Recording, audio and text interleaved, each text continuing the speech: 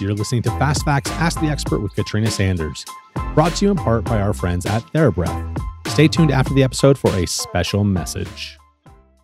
Hello, and welcome back to Ask the Expert with your expert for this week, Katrina Sanders. And this week, I am bringing another expert onto the pod with me, don't tell everybody, but she is my favorite expert, and that is the perio expert, the perio doc in heels, Dr. Mia Geisinger. Welcome to the pod, Dr. Mia. Hey, Katrina, I'm so excited to be here. Thank you for having me. I am so excited. So for everybody hanging out listening to this episode, we are here hanging out in Dr. Mia's presidential suite here at the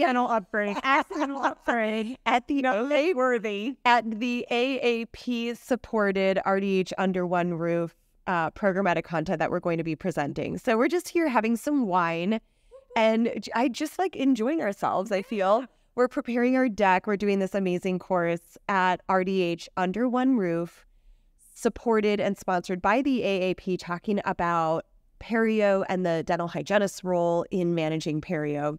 And I thought, let's just hit record, because that's what everybody thinks when they're sipping wine and talking about gum disease together, right? On a nerd Wednesday night. Let's do it. So I thought I would just hit record. And I would ask Dr. Mia, one of the most common questions that I actually get quite a bit, just to see what the periodontist's expertise thought is on that. And that is the underlying concept that I'm asked consistently about patients who present with active probing depths. So I'm talking about a bleeding 4, bleeding 5, bleeding 6 millimeter probing depth in maybe localized, maybe generalized areas. And the hygienist is exploring this area and is not noting any detectable calculus. So now it's like, what do I do? I'm not noting detectable calculus, but there's some kind of a response happening. So Dr. Mia, what the heck is going on in these cases?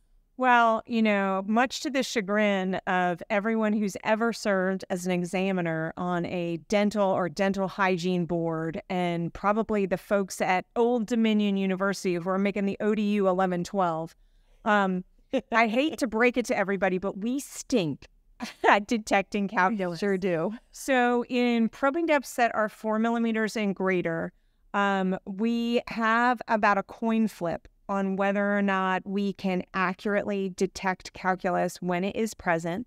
We tend to be just a little bit better on the mesial and the distal than we are on the buccal and the lingual, but we're not great if we look at, can we detect calculus once we then go ahead and visualize that calculus in another way, whether that is open access with a flap, or if we go ahead and extract the tooth and actually look at that calculus underneath a microscope. We also know that in probing depths that are greater than 4 millimeters or 4 millimeter probing depths and up that bleed, they have calculus in them pre-instrumentation almost 98% of the time. So if we haven't taken a curette down there, there is calculus in those deeper pockets.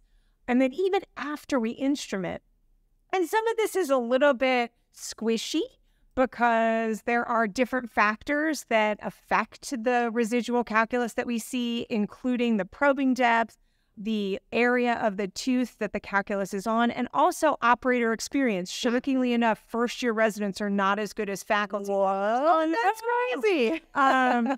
But even after instrumentation, there are islands of calculus that are left somewhere between about 27% and 73% of sites still have residual calculus on those root surfaces. And lastly, we know it's not really about the calculus. Mm-hmm. The calculus is an issue because it retains live plaque on, or a live dysbiotic biofilm on the surface of the calculus. If we could in some way sterilize that calculus and remove all the live plaque, from not just the outer surface, but also, calculus is kind of a condo complex for live bacteria that's in all the little nook areas, right? If we could get that live plaque off of there, the calculus itself would be an irritant, but it wouldn't be an etiologic factor for disease. So even if we don't feel calculus, if we have those deeper pockets, thinking about instrumentation to remove calculus if it is there, but also to flip the switch on that dysbiotic biofilm to introduce an environment that then becomes aerobic versus anaerobic, to mechanically remove that biofilm is critically important. Do you find that in your practice that you have those sites where you know intellectually that there's calculus underneath the gum line, but man, you can't feel Oh it? my gosh, of course. And the cool thing about working in a perio office is I can complain enough and then one of my doctors will come over and flap that or I can visualize it, which is really amazing. But I will say it is incredible what you say.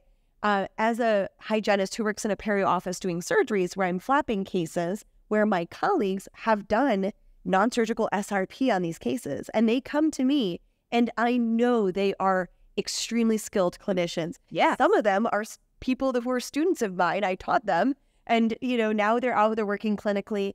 And when I evaluate what the quality of that root surface is upon a flap, it tells you a lot. It tells you the whole narrative about why that disease process remained. Those microislands, those smaller, calculus can be a million different things. It can be spicules, it can be veneers, it can be small little micro islands. It can be, You can brush that calculus onto the out of it. surface, and then you can't feel it at all. Exactly. And so what's amazing is that the body becomes its own disclosing agent in a way, right? When you start to see that demonstration of that inflammatory response and how exaggerated that response is in relation to the amount of calculus that's there, that is what the AAP has helped us to define when it comes to the risk that the patient's systemic condition may in fact be influencing that localized observation of inflammation. So you are spot on.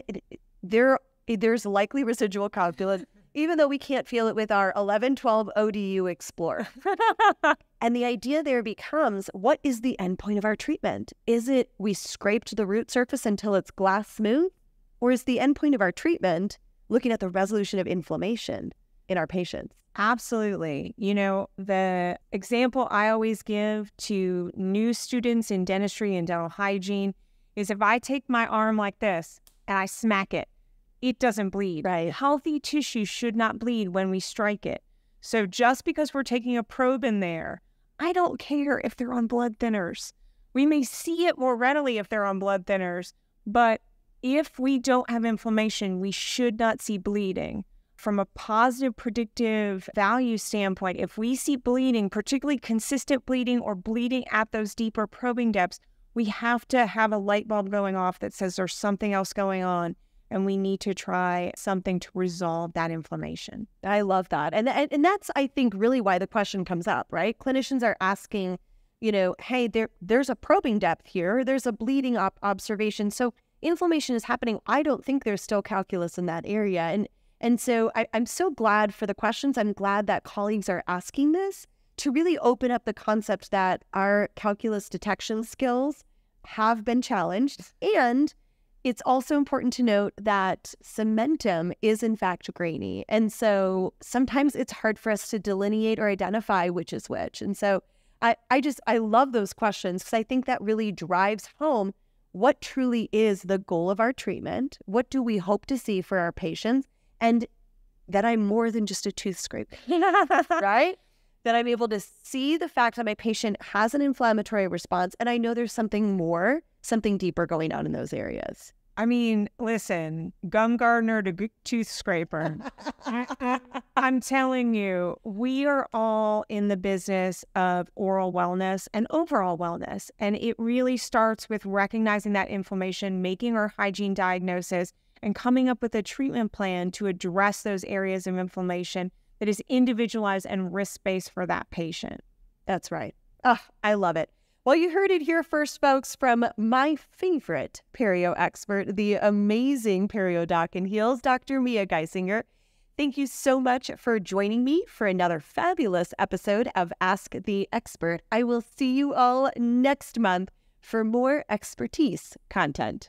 See you soon. Please feel free to reach me on Instagram at The Dental Wine Hygienist or on my website, www.katrinasanders.com. Cheers. Thank you for tuning in to Fast Facts Ask the Expert with Katrina Sanders, and thank you to our partners on this episode, TheraBreath. Dry mouth is a common condition, but it's not always easy to get patients to treat it at home. Some patients may complain about mouth rinses that burn or feel slimy. If that is the case, try recommending the TheraBreath Dry Mouth Formula. It moisturizes and soothes dry mouth symptoms immediately and contains naturally sourced salivary enzymes that stimulate saliva production. The tingling mint flavor provides a pleasant, tingling rinsing experience, and we all know patients are more likely to use something that they enjoy. If you want to try a free sample, visit oralcarepro.com/TheraBreath. That's oralcarepro.com/TheraBreath.